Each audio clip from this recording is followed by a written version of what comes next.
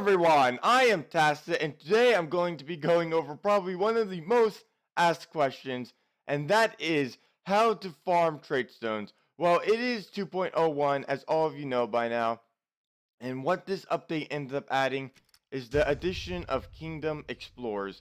This Explorer is available for every single kingdom that you complete the quest line for. And before I get into it and show the best team for doing it and everything like that, I just like to apologize for not being able to upload that many videos. As you probably heard from the previous video I uploaded, my voice is still a little bit off from talking so much and doing the week-long stream. And of course, the week-long stream and getting ranked 1 has been taking up all my time. If we get over here, should still actually be in rank 1 right now. I haven't even checked this morning. Let me just click. Sorry. Click, and I'm still in the lead by like 2,000. So that's the little thing. Is is Alex even on right now? 3 hours ago. So yeah, we're way ahead. Anyways, but that was the goal of all week, is to get global rank 1, and we're on track to be able to do that. Anyways, kingdom challenges. Every single kingdom has one. Every single kingdom has different trait zones. What you need to know, for one, to be able to start getting every single color from kingdom challenges, you need to have both Broken Spire, Adana, and Zolkari. You'll easily be able to get them. Those two are actually the first two kingdoms, and you can just go to Zolkari. This Broken Spire would be brown blue, Adana red yellow, and Zolkari is green purple. If you just want to farm specific colors, you do Pride Lance for red, Kazel for brown, White Helm for yellow, Forest of Thorns for green, Carecraft for purple, and wait, where did the last other pure color go? Wait, where'd it go? Where'd it go? How do I? Oh, and Stormheim for blue. Sorry, forgot about you. And where will I be going? Well, for one, the new assassin class just came out, which I'll be showing soon. As you can see, I'll have the weapon. Probably show that video tomorrow. And I am low on red purple. So there's actually two kingdoms that have two overlap because there's so many kingdoms now. Golvania and Blighted Lands both have the red purple arcane trait zone. And Glacial Peaks and Divinian Fields both have the yellow purple. So those are the only two repeats. Other than that, you would need all other 21 kingdoms to be able to get every single arcane trait zone. But as far as every single color, you only need Broken Spire, Adana, and Zolkari. And like I said, for every single single color, you have Pride Lance red, Stormheim blue, White Helm yellow, Kazel brown, Forest of Thorns green, and Carecraft purple. I believe I mentioned all of them that time.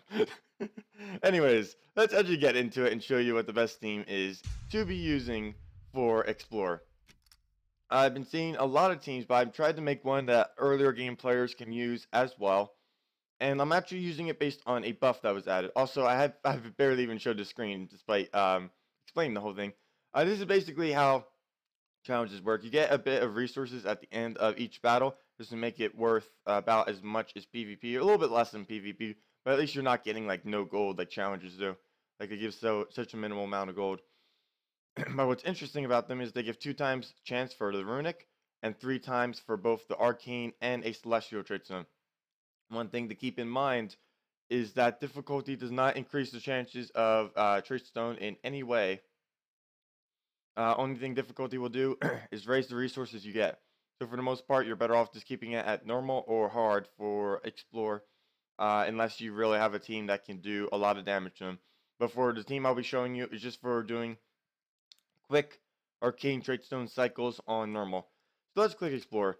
What this will do is bring up a random 4 tropes. For the most part, they are composed of the kingdom, and sometimes I actually got been doing this challenge several times, and I actually got a role that had none from the kingdom for some reason. But it uses the banner from the kingdom combined with a random, just like some random troops. It's actually been pretty random. I don't think there's like any kind of methodology to it. Like you can see right here, we got 1 rare and 3 commons. Sometimes you can get really trolled with like a good legendary and like a epic common, something else, you know, stuff like that. Sometimes the combinations can be good, but for the most part, they're pretty weak. And like I said, both um, come on, Golvania and Blighted Lands both have red purple. I just chose to do Golvania for the most part because I did find it to be slightly easier or less annoying than some of the daemons. Anyways, as you can see over here, here's my quick Explorer team that I've been using. Boral Taurus, if none of you know, actually got a buff in 2.01. His boost ratio was raised from 1 to 2 to 1 to 1. So he does 1 extra damage per HP that he has. As you can see, mine is doing 68 damage per cast, assuming he doesn't get damage. And with 29 armor, it's probably not going to get damage. Of course, yours is going to be doing a lot lower. He is an epic that isn't a kingdom epic though. So you can only get him from a lucky glory or gem chest. Some alternatives you could use is a steam turret or the blade dancer if you do not have bull taurus, but you would preferably want to use bull taurus. You don't need any traits on them, you just need to get them leveled, preferably above epic, but of course if you just have one you won't be able to do that. Just make sure you have them max leveled if you have them, and have as many magic and HP kingdoms as possible. And for the rest of the team, you need 3 fully traded fully traded Dust Devils. It doesn't matter what his level or ascension is, you just need him fully traded. As long as you have 3 of him fully traded, it will work. Because Dust Devil was nerfed a while back due to him being used for so many of the other challenges and stuff.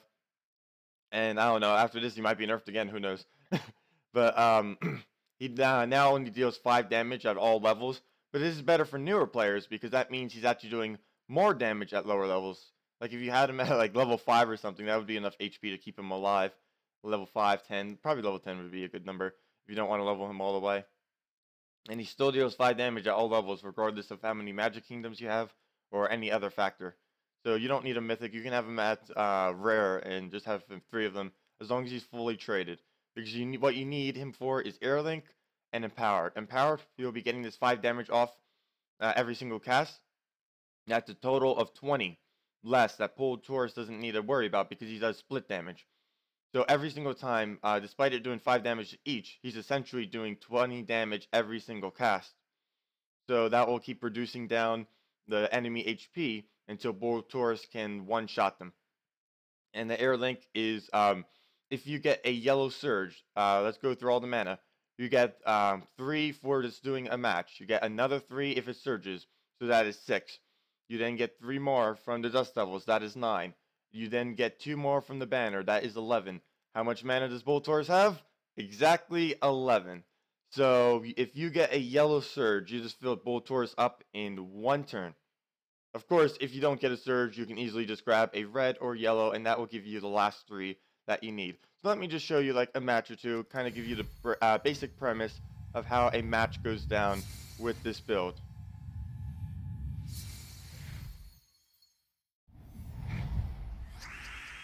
So, right off the bat, you use the Empowered Early Glitch, cast Dust Level. And at this point, we basically just wait until we can take a yellow. A yellow or red for the most part. Unfortunately, I did not see that red right at the start there. So he did get that. Sometimes if you see a skull, you might want to take that skull. We were getting really bad luck on this board though, unfortunately.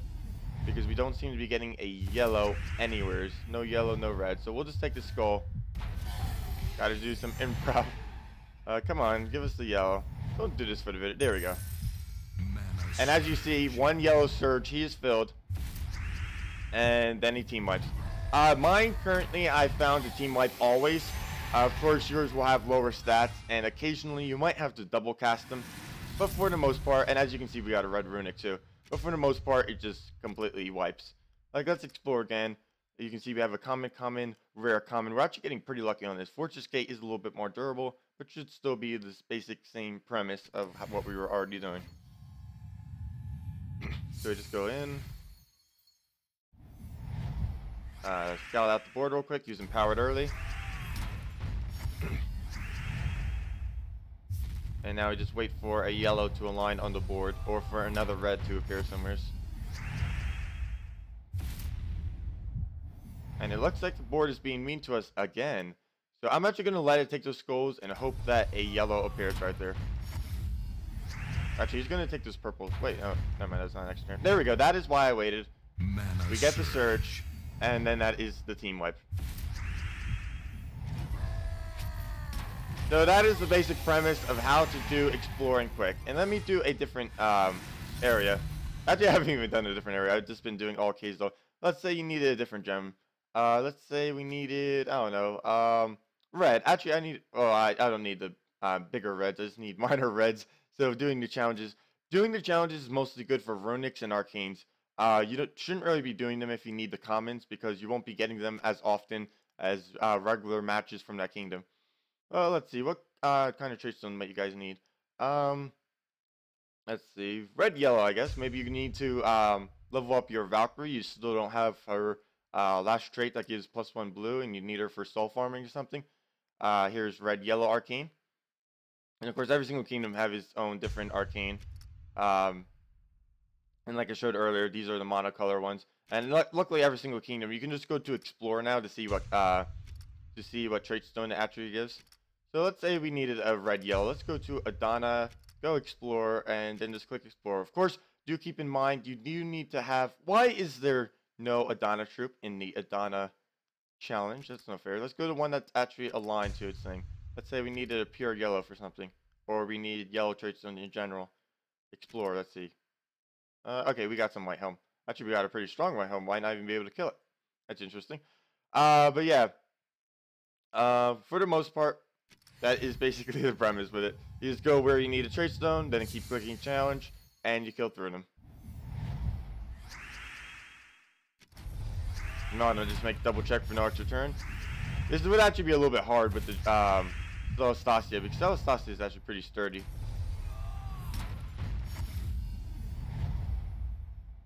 Come on, yellow. Yeah, sometimes the board can be horrible to you. As soon as you see a yellow, you basically want to take it off the board. Like, you notice I've just been like cast spamming them, but for the most part, you do want to wait till that yellow, take it right away. As you can see, we did miss it, so we do need a red or another yellow. And luckily, they have an alchemist, so he'll probably do that for us next turn. Come on. There he goes, and that will give us the game. Yep. Take that. Celestasia will do something. And then that should be the team wipe. We're pretty close. Yep. Of course, yours might take 2 casts. Mine's like almost as max as you can possibly get in this game. So, but still, even with 2 casts, that's still pretty fast. And anyone can really build that team. It's pretty easy to build. The hardest one to get from it's getting that epic, since it's not only in chest.